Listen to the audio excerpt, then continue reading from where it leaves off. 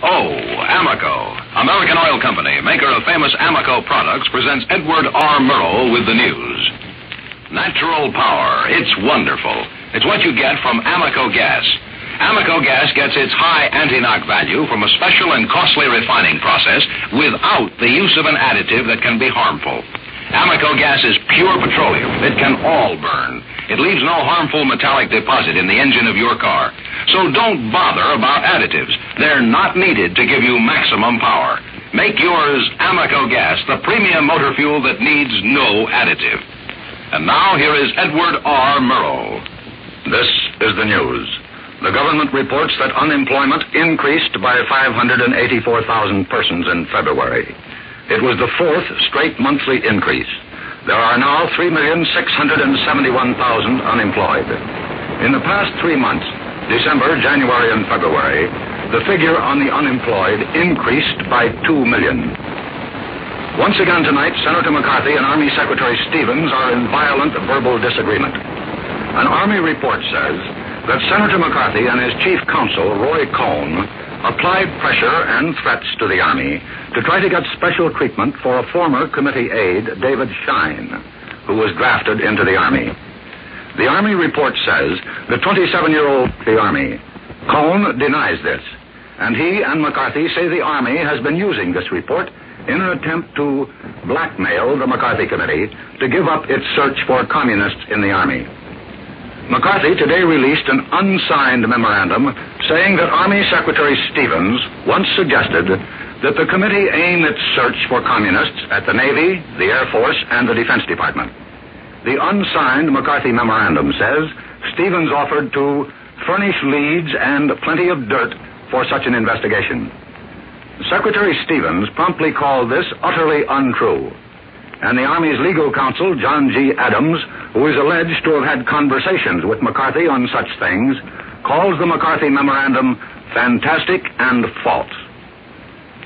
One McCarthy committee member, Republican Potter of Michigan, called for a quick hearing to determine whether what he called the shocking charges against Cohn are true. Another Republican committee member, Dirksen of Illinois, said McCarthy violated an agreement with other Republicans not to release his memorandum, at least until they had discussed the Army's report on McCarthy and Cohn. Dirksen says the present controversy has gone far enough. The three Democrats on the committee want an early hearing on the Army's report. So does Republican Senator Munt, another member. Senator McCarthy left Washington today to make some speeches in Wisconsin. Chairman Milliken of the Senate Finance Committee says the Senate will probably go along with the House on a reduction in excise taxes. He promised to battle against any further moves to cut income taxes. Chairman Cole of the Atomic Energy Committee says the committee has been checking all atomic installations for missing documents as a routine matter.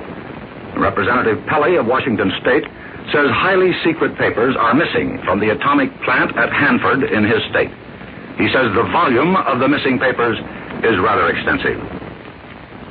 In Europe today, an American military source in Frankfurt says a Russian-made MiG attacked 2 of our Navy planes on the German-Czech frontier.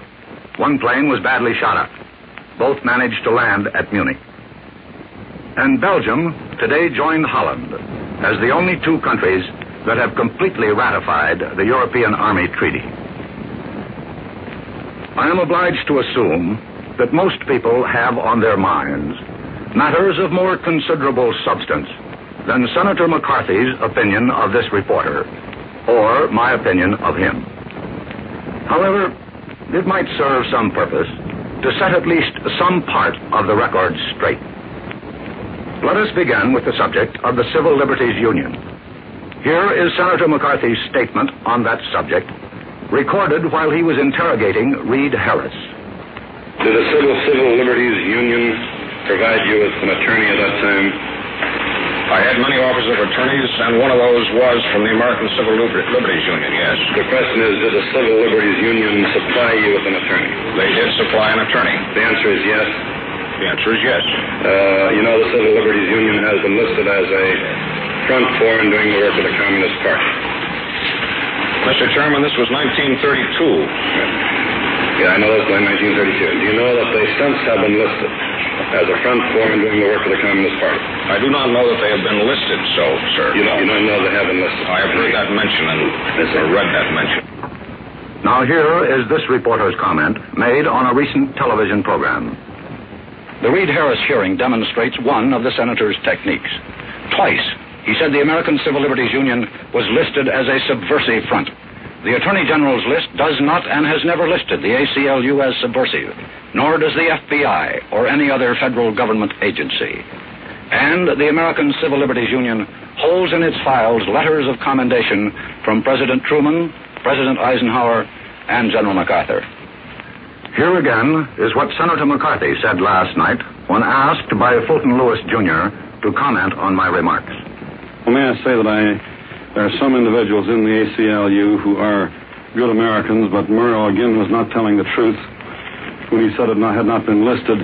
I have, as you see here, Fulton, the fourth report of the Un-American Activities Committee in California. I quote from page 107. And this is a quotation in regard to the organization which Murrow said had not been listed. Quote, the American Civil Liberties Union may be definitely classed as a communist front or transmission belt organization. At least 90% of its efforts are expended on behalf of communists who come into conflict with the law. So that, again, Mr. Murrow is not telling the truth. I specifically stated the Attorney General's list, the FBI, and any other government agency. Someone lied. There's no doubt about that. Now let us turn to another subject. Mr. Lewis last night asked the senator to comment on a television program of which I am the editor. Here is Senator McCarthy's reply. I have no hesitation in giving it such circulation as this broadcast may enjoy.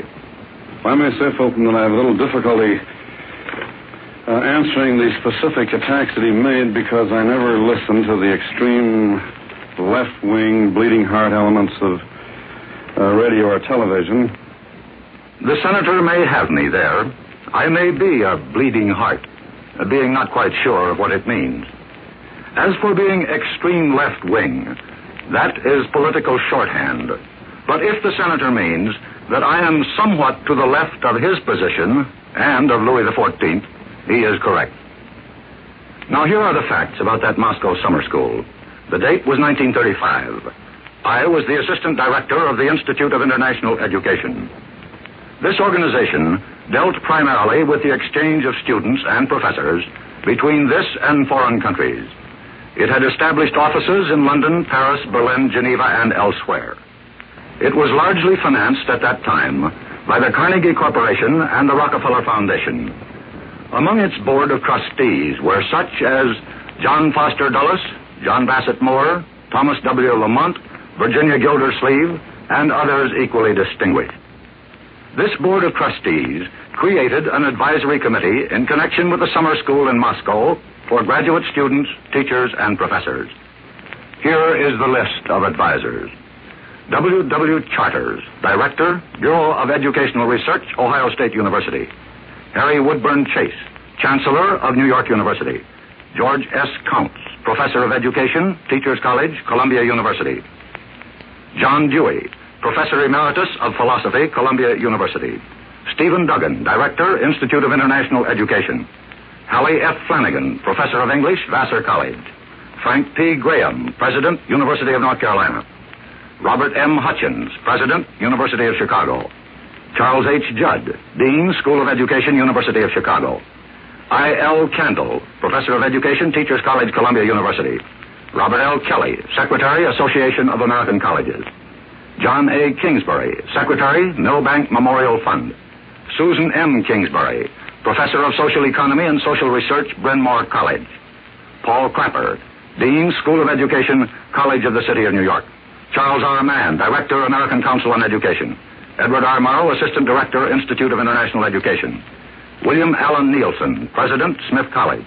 Howard W. Odom, Professor of Sociology, University of North Carolina. William F. Russell, Dean, Teachers College, Columbia University. H. W. Tyler, General Secretary, American Association of University Professors. Ernest H. Wilkins, President, Oberlin College. John W. Withers, Dean, School of Education, New York University. Thomas Woody, Professor of History of Education, University of Pennsylvania. Harvey W. Zorbaugh, Director, Clinic for the Social Adjustment of Gifted Children, New York University. Some of the persons on that list are now dead, but presumably not yet immune from the senator's attentions. It was and is a rather distinguished list, and I plead neither ignorance nor youth as the reason for my name being on it. The Russian authorities abruptly and without satisfactory explanation canceled the proposed summer school before it began, and most of the prospective members spent the summer traveling in the Soviet Union. I did not accompany the group to the Soviet Union. No effort was made to revive the venture, and the advisory council was therefore dissolved. The Institute of International Education continued to arrange student and professorial exchanges and to make arrangements for American students to attend summer sessions in various foreign countries, but not in the Soviet Union. I believed 18 years ago, and I believe today, that mature American graduate students and professors can engage in conversation and controversy, the clash of ideas, with communists anywhere under peacetime conditions without becoming contaminated or converted. To deny this would be to admit that in the realm of ideas, faith, and conviction, the communist cause, dogma, and doctrine is stronger than our own. This reporter declines to admit that, but remains uncertain as to Senator McCarthy's position on this matter. This is Ed Murrow. I'll be back in a moment with the word for today. Now, here is Bob Dixon. Amoco gas was used in the cars placing first, second, and third in the big Florida International 12-hour Grand Prix last Sunday at Sebring, Florida. In fact, without a single exception, every one of the great sports cars entered in the Sebring Grand Prix used Amoco gas. Such a race is a grueling test of a car and of a motor fuel, too. The grind lasted for 12 long hours, from 10 in the morning until 10 that night. And when Skyrocket signaled the end of the race, the overall winning combination was declared to be Sterling Moss and William Lloyd driving an Oscar. They used Amoco gas. Second place was won by Porfirio Rubirosa and Gino Valenzano driving a Lancia. Third place was awarded to Lance Macklin and George Huntoon driving an Austin Healey. Amoco gas was a natural selection for these great sports cars because it permits full power for highest sustained speeds. It's safe for your engine, too, because it leaves no metallic deposit that can rob power from your car. Why don't you try Amoco gas, the one premium gas that needs no additive? That's my word for today, and here's Mr. Murrow with his word for today. This seems to be the open season for quoting Lincoln. Last night, Senator McCarthy quoted from a Lincoln speech of 1838. I'd like to read you these words from that same speech. I hope I am over-wary, but if I am not, there is even now something of ill omen amongst us.